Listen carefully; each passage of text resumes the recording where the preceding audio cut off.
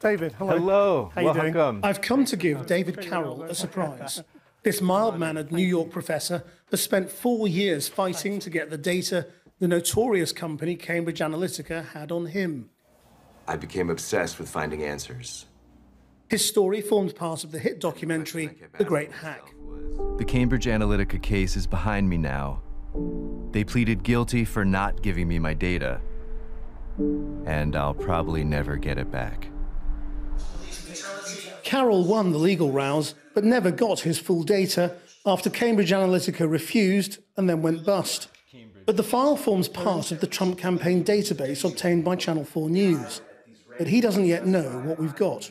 David, why did you want to get your data? To see if it was possible, to try and pry open the secret world of voter targeting. It's a mystery otherwise. What were you worried about? Worried about our data being abused, used against us, used to exploit the divisions and fractures in American society, to divide and conquer. What kind of blowback did you get? Was it stressful? It was stressful because Cambridge Analytica really did not want me to pursue this lawsuit. So what did you end up getting? I got some data, which was a very thin profile. It had my voter registration information, which is publicly accessible, but it had a model of my political beliefs, so issues ranked, and it certainly wasn't anything near what the company bragged that it had on us. What did you think when you saw Cambridge Analytica implode?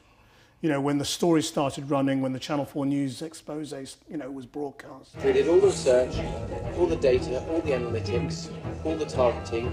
That I wasn't going to get the answers to our questions. Where did they get it? What did they do with it? And who did they share it with? So you were trying to get the data that Cambridge Analytica held on you in 2016. We have obtained the Trump campaign database from 2016.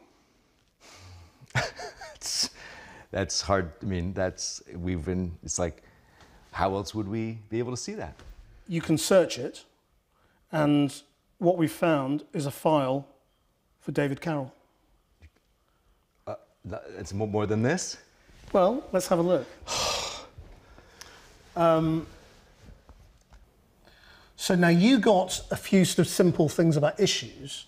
What we have here is your openness, conscientiousness, extroversion, agreeableness, and neuroticism scores. A very low neuroticism score, thankfully. And the percentiles. See, this is critical. People who have very high conscientiousness and very high neuroticism scores, they would be very easily manipulated and have no idea it's happening. Okay, so that's just the personality info. So we go down to commercial information. It knows what kind of car I have, it knows if I'm a gamer, it knows my investments, it knows how I eat, knows if I use coupons. It knows, if I've ever written a blog. It knows, how I use the internet, whether I use social media, whether I have a home office, our donations. All the charities that you support. Indeed, yep. This is what we were fighting to get. This is what I knew was there. I mean, I think every voter has a right to see this. It's crazy that we don't have the right to see this. It's crazy that you have to come and show me mine.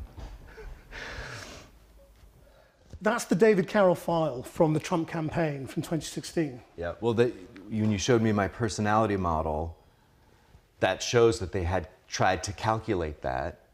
And that's what psychographics are. That's that openness, conscientiousness, agreeableness, extroversion model, which is very controversial whether or not it works. But what matters to me more is that they said we didn't do that for the Trump campaign. Cambridge Analytica said that. Yes. And for example, Matt Oskowski, who's currently working for the campaign, he said on the record when asked by a reporter, sorry to disappoint you, but we didn't do psychographics for the Trump campaign. Well, why do I have one in my file, Matt? It's just a level of abuse that we're tolerating in this country. And we can't.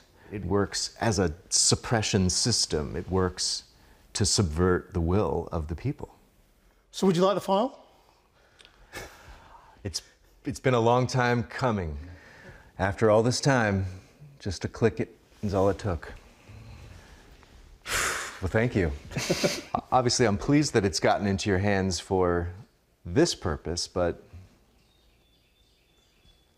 ideally, we wouldn't have to rely on you to get these questions answered. Yeah.